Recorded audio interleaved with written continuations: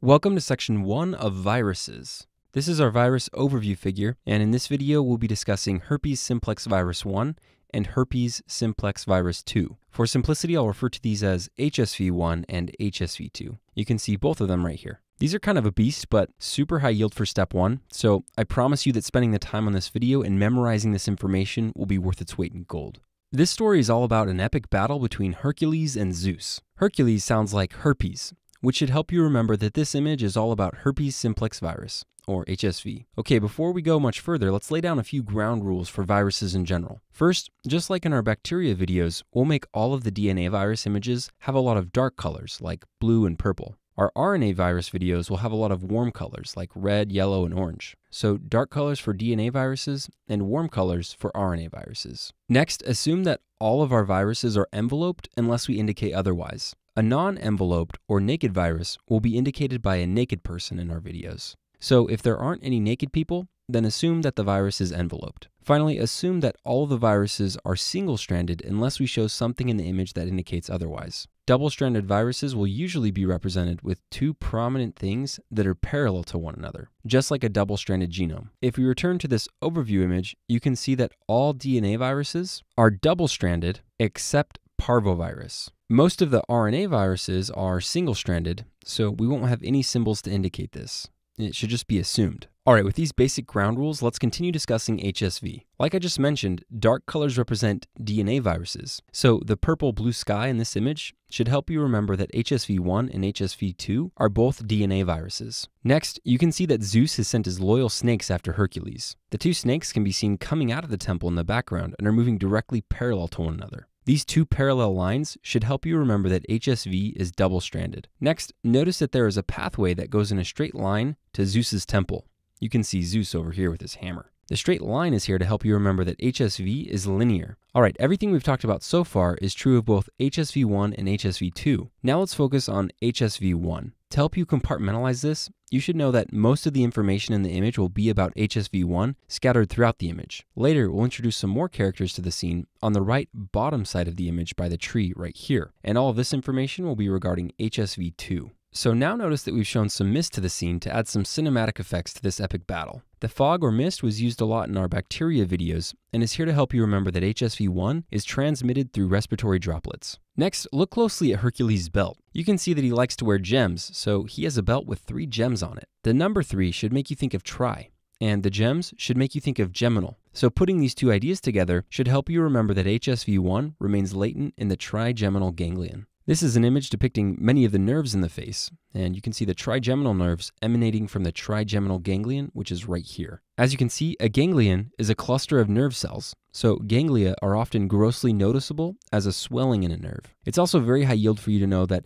this is a sensory ganglion. So HSV-1 remains latent in the trigeminal ganglion, which is a collection of sensory neurons. Alright, now notice that we've added a basset hound to the image. Basset hounds sounds like Behcet syndrome and should help you remember that HSV-1 may precipitate Behcet syndrome. This is a type of vasculitis characterized by genital and oral ulcers, uveitis, and erythema nodosum. Now let's take a close look at Hercules' satchel. Notice that he has brought along some carrots and ginger just in case he gets hungry. Ginger sounds like gingivo, which should help you remember that HSV-1 can cause gingivostomatitis. This is a condition characterized by ulcers affecting the gingiva and sometimes the surrounding structures, such as the lips and the hard palate. This is an image of gingivostomatitis.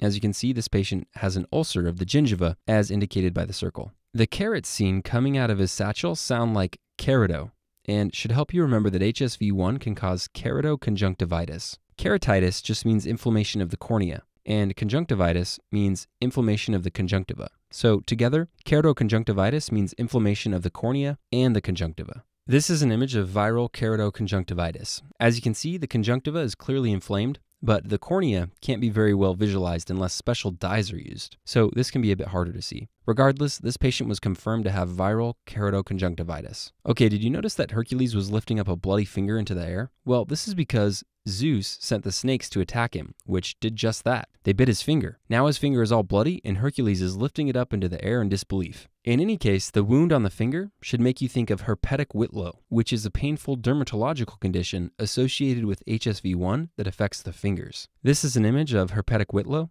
As you can see, this patient appears to have several vesicles on an erythematous base that is isolated to the finger, right here. Typically, herpetic whitlow presents as a single vesicle or a cluster of vesicles on the finger as shown in the image. As a result of biting Hercules, the lips of these snakes have become quite bloody. The blood on the lips should help you think of the lips and help you remember that HSV-1 can cause herpes labialis, which is an infection that affects the lips. This is an image of herpes labialis, and as you can see, it's characterized by a painful vesicular lesion that occurs on or adjacent to the lip. Now notice that the snakes didn't only get his finger, they also bit his arm. Look at all those red bite marks. Anyway, the bite marks on his arm should help you remember that HSV-1 can also cause Erythema Multiforme, which is a distinctive rash that results in target-like lesions on the skin. This is an image of Erythema Multiforme affecting an infant. As you can see, the rash results in erythematous target-like lesions. This is a self-limiting condition and typically only lasts a few days. As revenge, notice that Hercules is stabbing one of the snakes in the eye with a sword, causing it to bleed uncontrollably. The red, bloody eye should help you remember the red appearing retina and that HSV-1 can cause retinitis. Alright, now notice that we've added a bunch of craters in the ground. These craters formed as a result of Zeus's anger.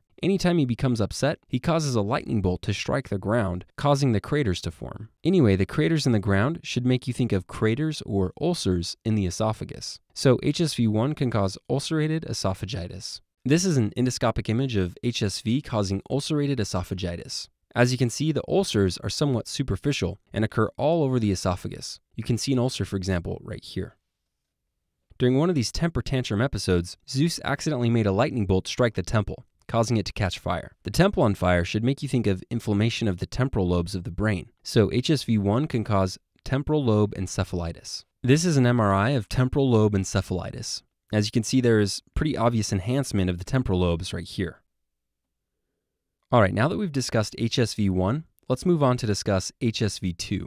As I mentioned earlier, the characters on the right bottom side of the image by the tree right here will be regarding HSV-2. This guy is one of Hercules' helpers, but he lost one of his shoes, so now he's sitting on the ground waiting until someone can bring him a new shoe. Anyway, notice that this guy is wearing our scarlet letter S symbol, which is to help you remember that unlike HSV-1, HSV-2 is sexually transmitted. It also may be helpful to think of this guy being closer to the ground, which should help you remember that HSV-2 mostly affects the parts of the body lower to the ground, for example, the genitals. Before we get there, also notice that this guy is holding a torch up, so Hercules can see better and effectively fight off these evil snakes. The torch is here to help you remember that herpes is a torches infection and can cause neonatal herpes. While HSV-1 and HSV-2 can both cause neonatal herpes, it's most commonly associated with HSV-2 as the baby passes through the birth canal of an infected mother, which is why we've shown the guy representing HSV-2 holding the torch rather than Hercules. This is an image of neonatal herpes on the scalp of a newborn, as you can see by the yellow arrows. As the guy was holding up the torch, he became a bit overly focused on the snake fight and accidentally caught his clothes on fire. Now you can see that his crotch is beginning to go up in flames. This is here to help you remember that HSV-2 can cause painful vesicular genital lesions. This is an image of the characteristic vesicular and ulcerative lesions of herpes affecting the female genitalia. Now notice that we've added little green beads to this guy's tunic ruffles. These resemble the lymphatic system, and the fact that they are by his inguinal area should help you remember that HSV-2 can cause inguinal lymphadenopathy. Looks like he must be pretty distracted because now the torch has caught his hat on fire. Just like in our other images,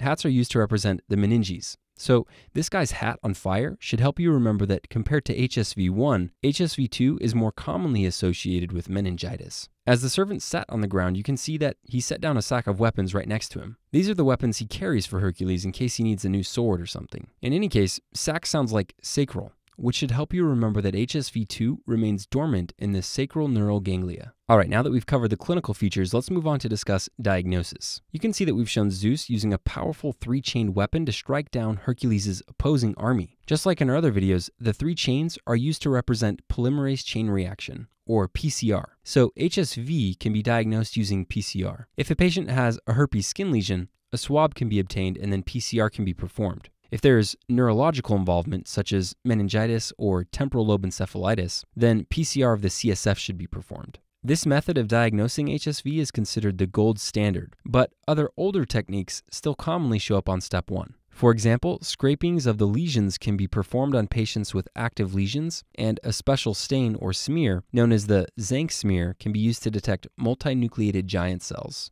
Our symbol for the Zank smear is Zeus because these sound somewhat similar. Also think of Zeus holding up his giant, powerful hammer for multinucleated giant cells. So HSV can be diagnosed with a Zank smear, which reveals multinucleated giant cells. This is an image of a Zank smear. As you can see, there are 3 multinucleated giant cells in the center of the image right here. This multinucleated process is thought to occur as the virus rapidly replicates in the host cell nucleus, which results in abnormal cellular division. In addition to his chain, notice that Zeus has now used his powers over the sky to cause a cyclone to form. The cyclone was meant to destroy the soldiers attempting to destroy him, but it accidentally picked up a stray cow. The cow is here to help you remember Cowdry A inclusions. These are eosinophilic inclusion bodies associated with HSV that may be seen under the microscope. This is an image of Cowdry bodies within hepatocytes. You can see the eosinophilic inclusion, for example, right here. Okay, the cyclone itself also has a meaning. Cyclone sounds like acyclovir, which should help you remember that HSV can be treated with acyclovir. Now we've added a violet-colored cyclone. Violet cyclone sounds like valacyclovir, which is here to help you remember that valacyclovir can also be used. Finally, we've shown another servant here foolishly attempting to put out the fire caused by the person holding the torch. Unfortunately, he has forgotten that fire likes oxygen, and he's providing the flame with more fuel. You can also see that his powerful effort has caused a little mini cyclone to form. In any case, the fan causing a little mini cyclone to form should make you think of famciclovir, which is another medication that can be used to treat HSV. Fancyclone, famciclovir. All right, now that we've covered the image, let's review with a question. A 14-year-old boy is brought to the emergency department by his mother due to confusion that began earlier today. His mother states that he became lost at school even though he has been at the same school for years. On physical examination, he is disoriented to time, place, and person. An MRI of the brain reveals necrosis and hemorrhage of the temporal lobes bilaterally. Which of the following is most likely responsible for this patient's condition?